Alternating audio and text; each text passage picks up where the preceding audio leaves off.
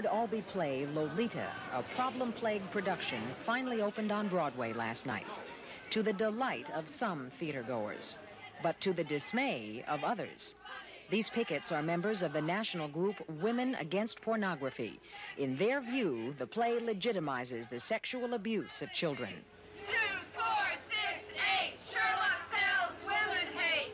Sherlock is Jerry Sherlock, the play's producer, who came out to see the demonstrators. I think it's a little bit absurd. I think they should spend their time really picketing the sex shops along 8th Avenue instead of picketing a classical work of art.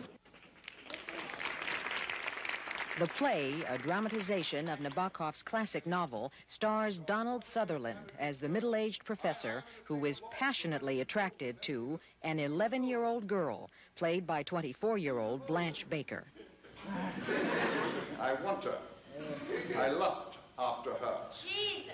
She is in my heart, in my mind, but she is not yet in my bed, and that is where I must have her. The play is described as black comedy. But at WAP headquarters, they're not laughing.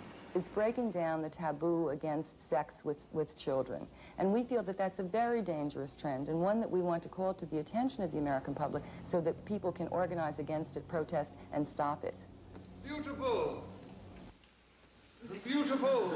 There's no perversion. It's a simple, stark story of their relationship. To some it may be perverse, but to others not. While the controversy continues, the play, Lolita, comes to a very definite conclusion. Obsessive lust for a young girl destroys the professor's life. Rita Sands, ABC News, New York.